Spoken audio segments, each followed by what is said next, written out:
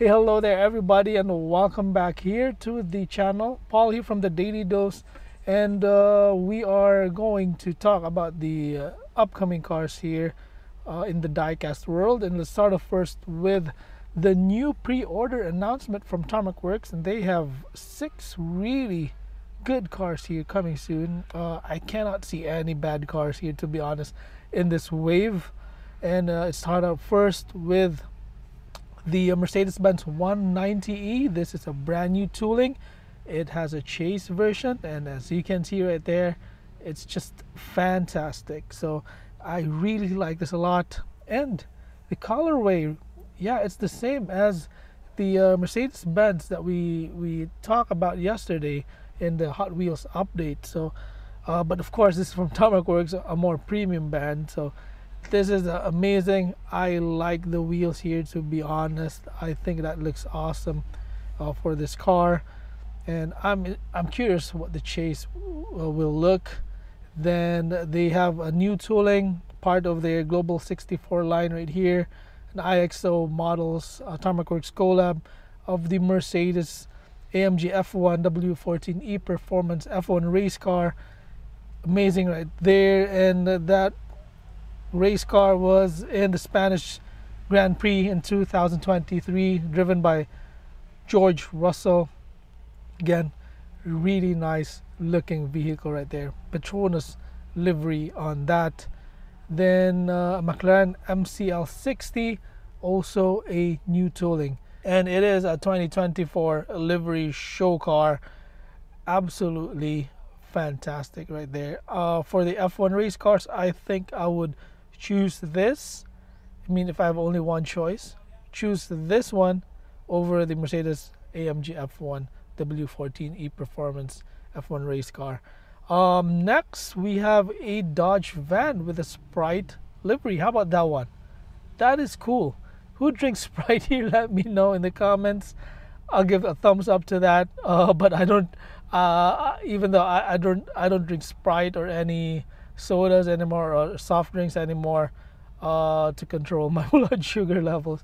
But yeah, this is nice. It has a chase variant, and I'm curious to see what the chase will be, or how the chase would look. Excuse me. Then Tarmac Works Vertex Nissan Silvia S13. This one also has a chase car variant. One of the prettiest cars here in this wave, to be honest. Just looks amazing, man. I might pre-order this. Let's see. It's just so good. Then lastly, a Land Rover Defender 110. This has a chase variant also. This is part of the Global 64 line. Just a solid looking vehicle, and man, yeah, just look at that. And also love like the clear windows in this. So pretty nice cars here. Honestly, in the upcoming pre-order wave from Tarmac Works, I think all 6 are amazing. There's no peg warmers here or waste whatsoever, in my opinion. And what are your favorites? Let me know in the comment. And wow, man, look at this. Such a surprise right here for Mini GT. So they have partnered with Bape.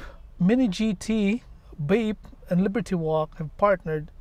They have released, or they will be releasing 4 vehicles here, hype vehicles, hype castings. These will be on a pre-sale at the Wired Music Festival this year, limited to only 100 sets. And imagine how much this would cost from resellers. So again, hype castings here. We have the Silvia S15, really nice camo pattern right there. Bape is really known for that one. And yeah, it's really a beautiful car, to be honest. But yeah, it's impossible to. I think this will be impossible to find or to acquire if you're just a normal collector, to be honest. Then we have a really cool silhouette skyline also in here. So pretty much the same, or almost the same livery as the Silvia S15. It says Bathing Ape right there on the front splitter. This is such a cool one with the pink camo, the GTR R35. I think this uh, probably is the best one here, to be honest, because of that pink camo. That looks gorgeous. So really nice overall.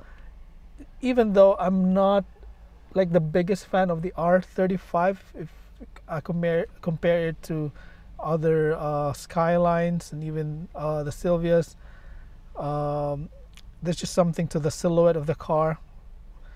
But again, the pink camo looks magnificent, and we have the Canmary right here.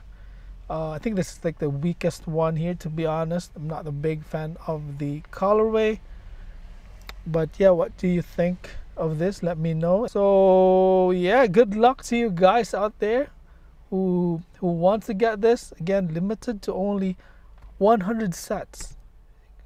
Pretty damn hard to acquire. So what do you think of this? Let me know in the comments. And yeah, also thanks to Ajib Nobi for this. So here's a look at the upcoming Hot Wheels Super Treasure Hunt High Roller. So we talked about this previously, and a lot of you are saying that it resembles the Rolls-Royce, which Hot Wheels doesn't have license, and that's why a lot of you guys like this, because of the Rolls-Royce resemblance. So I get it, but for me, not really a big fan. I would prefer, of course, the real one, the Rolls-Royce cars. But of course, Hot Wheels don't have license, and I think the livery here kind of looks weird, man. That the pattern, I don't understand it. But anyways, again, I respect your opinions. We all have different likes and dislikes, but yeah, Super Treasure Hunt High Roller, a lot of you like this. It's an acquired taste. Next, right here, an update on the Hot Wheels Honda Civic EF Red Edition. Again, thanks to Ajib Nobi for this hype casting. I don't know if this is already selling on eBay. If it is, it's my guess it's super expensive, maybe double the price or more than the SRP. But yeah, fantastic car overall. I love this. It's a classic Civic hatchback, and I think, yeah, most of you like this also. So anyways, that is our update. Hope you enjoyed this one, and what are your favorite cars? Let me know in the comments, and see you next time. Have a great day. Bye bye, guys. Enjoy the rest of the day. Enjoy collecting diecast cars. Bye bye.